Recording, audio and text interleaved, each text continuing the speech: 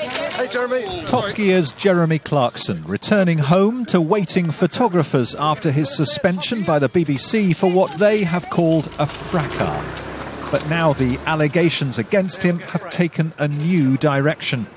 People in the hotel bar where it happened say he used foul language and told a colleague he'd have him fired in a row over food.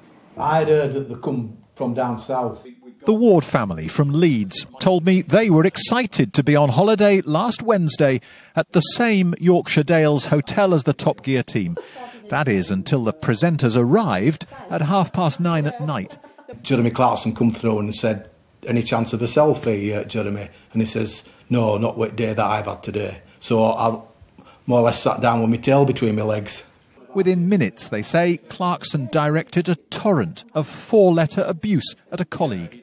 He hadn't done his job properly. It was ridiculous that there was nothing to eat, and that he would...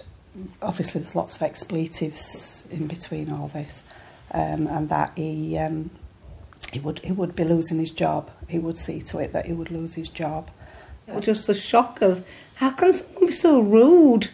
You know, the fact of not having his photograph taken, we understood that completely, and they must get fed up with that, but it was just the swearing and the length of time, and this poor guy that he were ripping into.